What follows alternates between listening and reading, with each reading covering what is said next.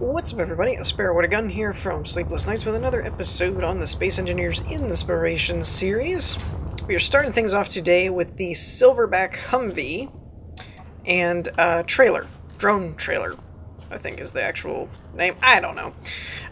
So this was actually a pretty interesting one in that I don't normally do a lot of small fighters and things because I've said before there's not a whole lot for me to run through. This one has like the opposite. There's probably so many different bells and whistles to go through, I probably won't get them all. I do encourage you to download it and check it out for yourself, though. It's a fairly low impact blueprint, so you should be able to do it with most any kind of rig. There's no mods to it or anything like that. It is designed for planets and atmospheres, so you have the atmospheric thrusters on the drone and all that kind of stuff, but it's essentially a Humvee with a trailer that carries a drone, and then it also has a turret type thing. And this freaked me out at first. I thought this was a some kind of artifact thing that just pasted in with the blueprint, and then when it fell, it like got stuck. But it's actually, I think it's a projector crosshair, actually, which is a really neat idea. So yeah, there's a lot of stuff, though, that, I don't know if I'm gonna end up catching all this. I tried to read through all the description, which it's very thorough, but in the interest of time and stuff, I really just didn't have time to commit it all to memory and stuff, so I'm either gonna mess things up or ignore them entirely. I'm not sure. That's why I recommend you guys doing it yourself as well. So internally, first of all, I love this.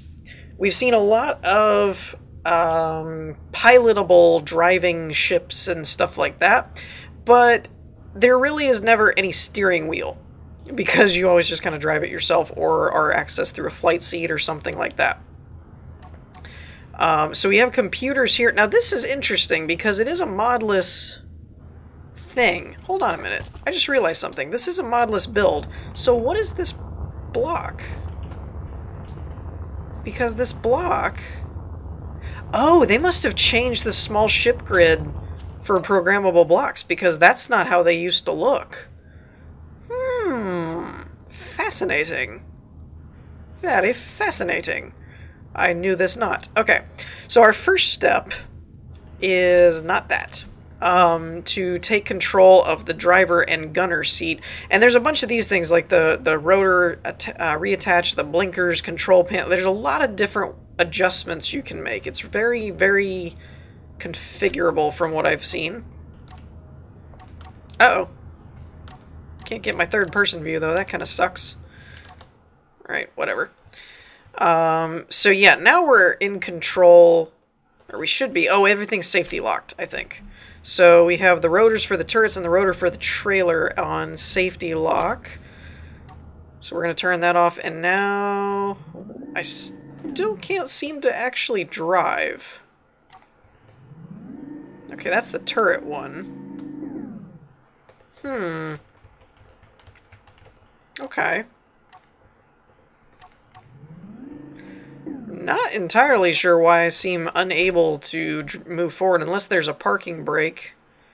That's the blinker, that's the wheels, but I'm not really sure what those are for. That doesn't look like a safety lock engagement. Like I said, it's kind of one of those where there was a lot of information in the description type thing. Let me see if I can access it from the other seat. That might be the gunner's seat, now that I think about it. Though it shouldn't matter because I actually remote accessed this. It says driver.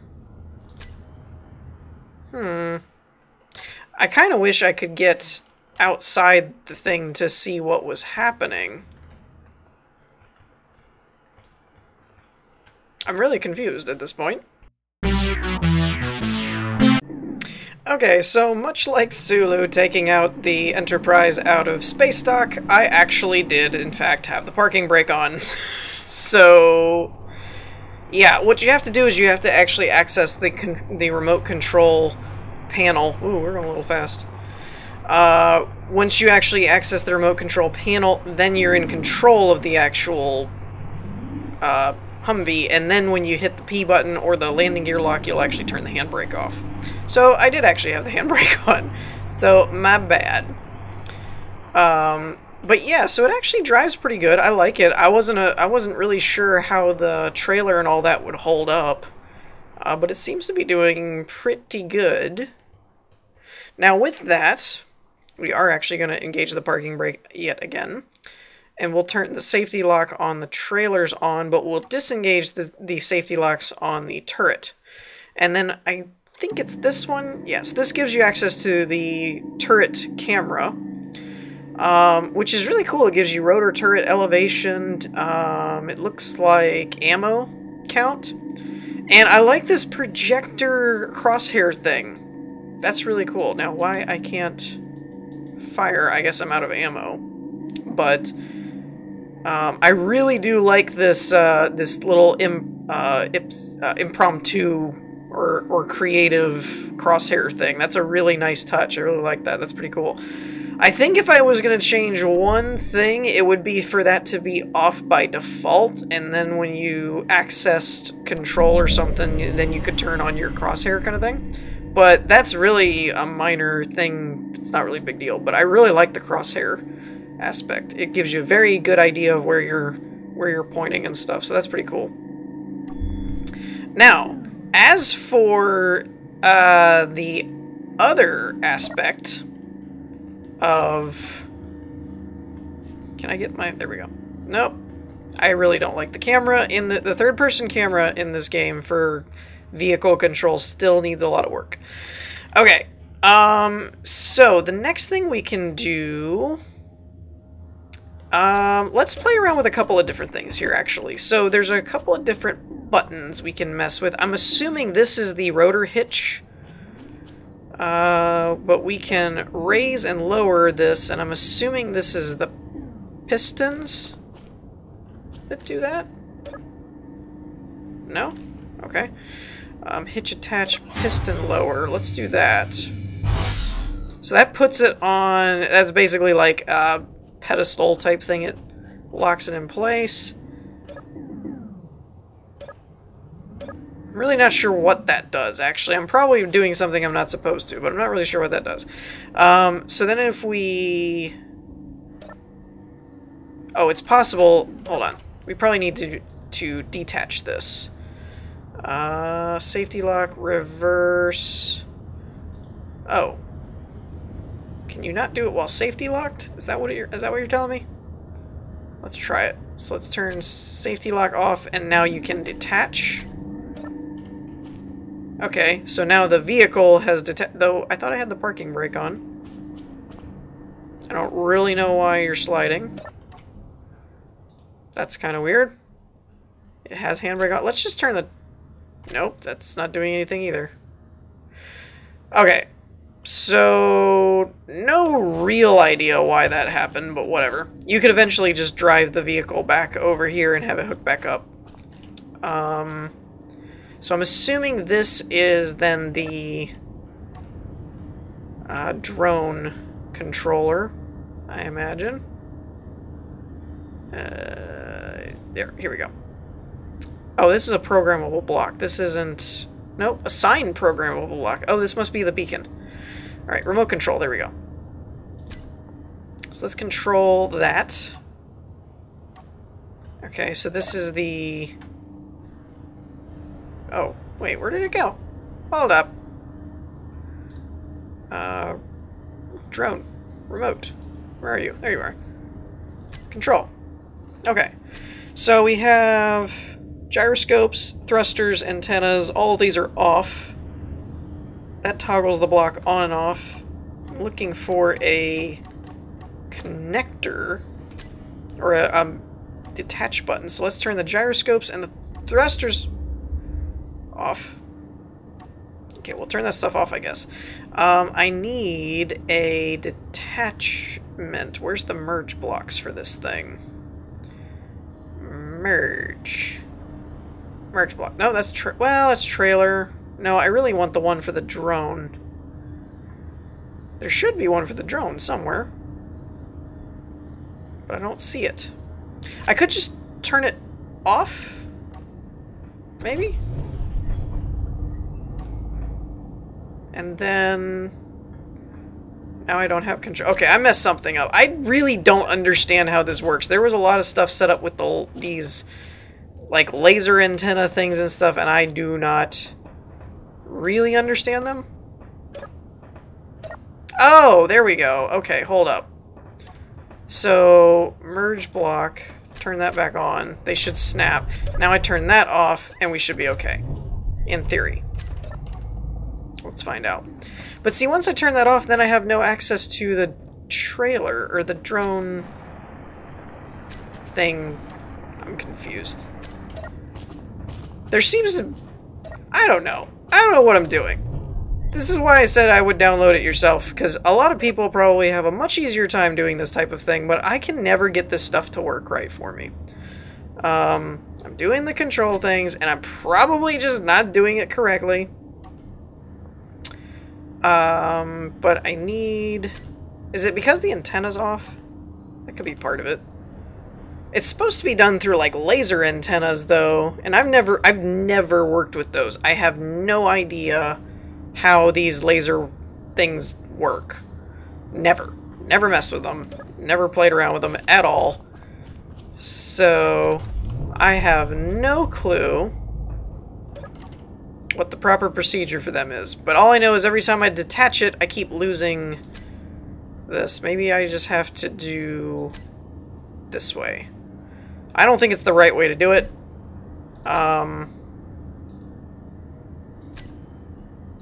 Okay, go away. Yeah, this is totally not the way you're supposed to do it, by the way. But we did it. So now we can turn these and these on, and we should be able to fly around. Why I can't see where I am, though, I don't know. Because I'm in control of this. So it keeps snapping me to where I am, which is silly. And that's flying over there. Anyways, so ignore my bumbling idiocy, because the ship itself is actually a really cool ship. I just can't pilot this crap for anything, is really what's going on here. Woo! That's really the key here, is that I just am a very crappy player when it comes to all the customized stuff and how you really do all this stuff. Actually, the drone flies really, really nice, though, once you get used to it. Or once you actually get a hold of it, rather. Why it's not slowing down, I don't really know. Like, if it has a forward, I imagine it has a reverse. So, and side to side. Does it not have... oh, it doesn't have lateral thrusters. That's why. I was like, why is this not, like, slowing down? It's because it doesn't have any laterals, it doesn't look like. So it can't get rid of the inertia, it looks like. Anyways. So yeah, overall I really like the combo. It's really neat to have, like, a truck and a drone setup type of thing. I just did not read the instruction manual correctly, apparently. And I mean that, like, I kind of skimmed through it and did not actually read all of it all the way through. But anyways, I think that's going to do it for this one. Let's move on to the next one. Alrighty, so next up we have the HMS Oddity, which, according to the description, I believe was inspired by a Star Citizen ship, which I believe was the Karak? I'm not sure how you're supposed to pronounce it, but that was the ship in question. And I thought it was a pretty cool ship design as well. Particularly, I really like the front part here, which I'm assuming is the bridge.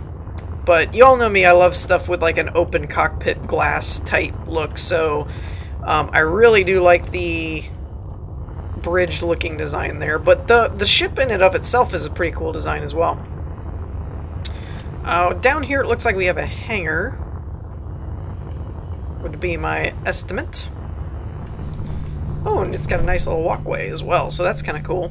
I kind of want to see... we'll start over here and see where the... Okay, went a little farther. We'll see where this walkway takes us out here, because I'm curious as to why this is out and about. We do have gravity. It doesn't really seem like it goes anywhere particular, other than the fact that you can actually walk on the outside of the ship. So, change of plans. We actually will go through this way and see where this takes us. I'm assuming that when we get in here, there will be a part that goes up and over and leads us into that area. Okay, so this is going to lead to the bridge, I'm assuming. So this leads to cryo and medbay over here. And I'm assuming the same thing. Yep, same thing on this side, and they're all connected through a conveyor system. That's your hangar area. And I don't believe... Yeah, I don't have my headlamps on at all here. And unfortunately, that flickering glitch is still in full effect. So we have jump drives here. I do like the effect of these pillars in hallways and stuff, as well as we talked before, the two-tone colors to create the ridge in the metal, I think is another nice touch. So now we get into what looks like the production area with the refinery and another refinery. I don't see any assemblers. They've got to be around here somewhere. This looks like some kind of small fighter bay, because there's hangars here and there's a couple of landing pads there. So I'm assuming it's like a fighter bay. Ooh, this is kind of cool and unexpected. Interesting. So we have a cargo bay type thing here. It's all connected up. I don't know where this goes. Ah, okay, so this is the lower area of the hangar, where we've got a couple connectors there to the main hangar doors. Again, I like this. This isn't actually using different blocks, just color palettes to make walkways and borders and things. I think that's a really nice touch. That gives a much more... how do I put this?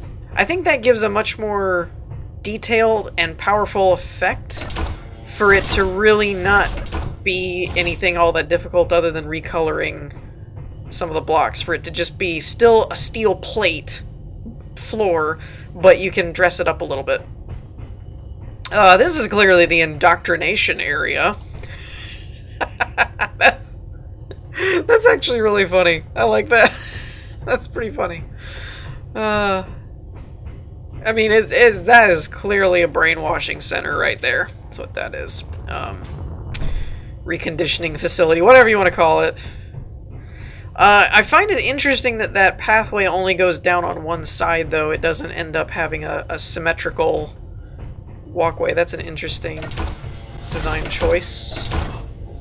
And this leads us to... We have a gravity generator over there, a couple of doors. Let's see what these side doors lead to.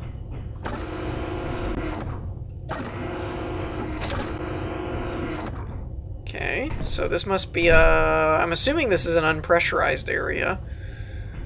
The conveyor system, probably maintenance area, would be my assumption if something goes wrong with the conveyor network. Would be my guess.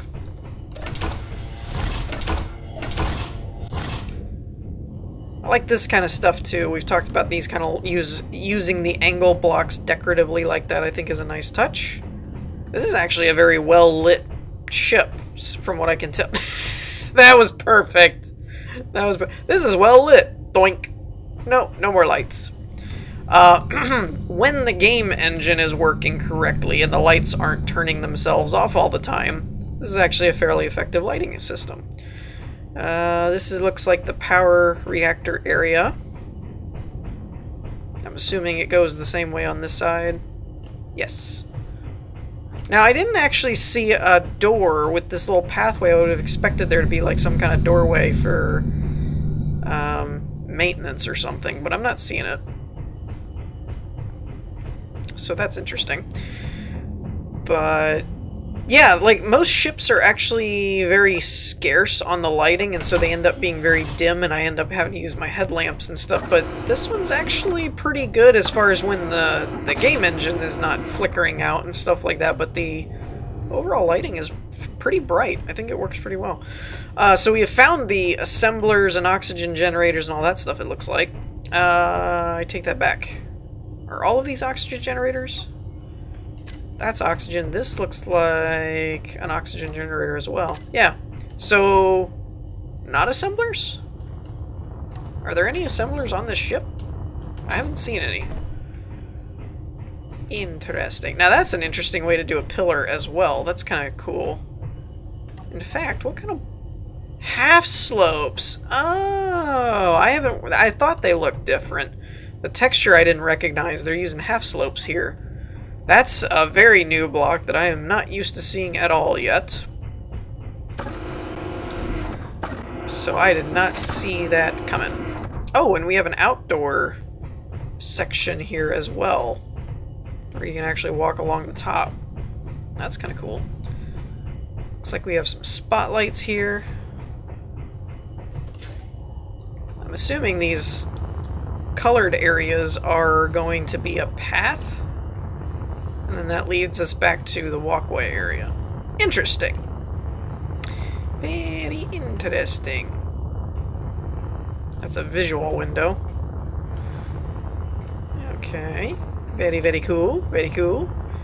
Let's head back up this way again. And now let's go check out the bridge. Except for this area. This is the only area that's a little dim. That may have been on purpose. I have to think that's on purpose because the rest of the ship is so well lit up. It's probably got like a reason for that. We got programmable blocks, timer blocks, stuff like that. Very, very cool bridge. I like this area a lot. It's got like its own... This almost reminds me, the nose part almost reminds me a bit from the outside of like the Normandy or something from Mass Effect. Not that they had a big glass opening or anything. It looks fairly similar in design and stuff, but... Okay, so we have hangar controls, all doors, and then landing gears, it looks like. It doesn't look like, other than turrets and stuff, that it has, like, any armament, really. So I'm not sure I would classify it as, like, a assault carrier or anything like that. Speed-wise, not too shabby. The turning I'm actually surprised about. The turning actually is really responsive. Speed and acceleration is pretty good for the size of the ship overall. So overall, I really like it. I like the exterior design and stuff too. I think I'm more sold on the exterior design than some of the interior stuff, but it's all very functional and everything. Everything works, and it is set up for survival ready, I believe, according to the description. But yeah, I think that's going to do it for this one. Let's move on to the last one. Alright, and lastly, we have a bit of a different one. This is the LTV C1 Buffalo, I believe, if I got it right. This is a freighter, like a space hauler type of thing. So it's essentially a big space cargo shipper type of vessel. It is important to note it is survival ready and such. It also is compatible with thruster damage, and there was something else that I forget what it was for, but it also mentions at the end of the description that it was designed it to fly around in space. It can land on moons if it's unloaded, so you could use it as a way to offload stuff from a moon base, but not to bring shipments to. I'm assuming because the gravity is too much for the thrusters and it can't handle it when it's loaded. Overall, this is one of those, like we've talked many times before, about the intentional busyness kind of thing. It makes it look very industrial, and I think they got that part really well down pat. I think this looks good, especially for a modless where you don't have a lot of bits and bobs material, mod blocks and things that you can use to kind of clutter up the build. Okay, so let's get in here and get cracking. Now, I will say this. At first, given the size of the ship, I was expecting a fairly decent interior, but after just jumping in here, I realized a lot of the ship's bulk is external components. It's a lot of cargo containers, it's a lot of refineries and stuff like that, so I don't actually know, now that I'm thinking about it, how much of an interior you're really going to end up with, so this will be interesting. We do have a cryopod here. And it looks like a couple of bunks, so it's at least a 5-person crew, because there's 4 bunks here in a cryo chamber.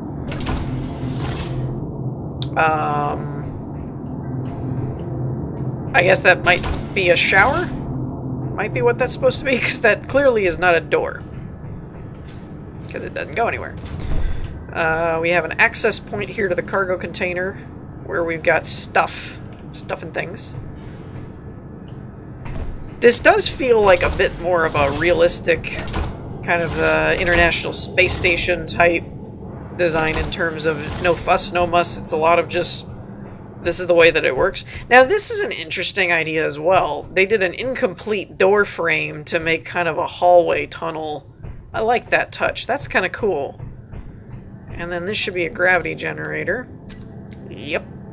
So here's the gravity. This is a unsealed, exposed to space area, and this is all the cargo containers. So yeah, there's really not a whole lot of interior. I was actually expecting a bit more interior from the thumbnail, but once I actually started looking at what the ship was, got me kind of thinking maybe there's really not that much internally to investigate, which ended up being true. Overall, though, for a hauler, for what it is designed to do, I do like the, ooh, we got spotlights. I always like spotlights. We also have hydrogen and ion thrusters, no atmo thrusters, and a camera. We can close the doors. Okay, so that's the main front camera. Speed, whoa, wow, okay.